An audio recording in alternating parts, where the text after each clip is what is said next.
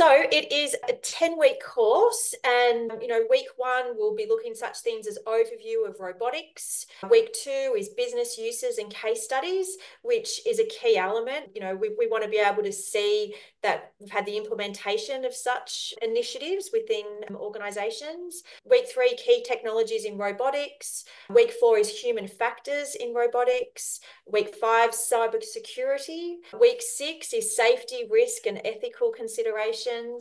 Week seven is AI, data analytics, and decision making. And I'm sure that would have some real interest around AI. Week eight, future trends and emerging technologies. And then over the next couple of weeks, there's then the submission of summative assessments and students being able to really put into practice the course content that they've learned over the 8 weeks.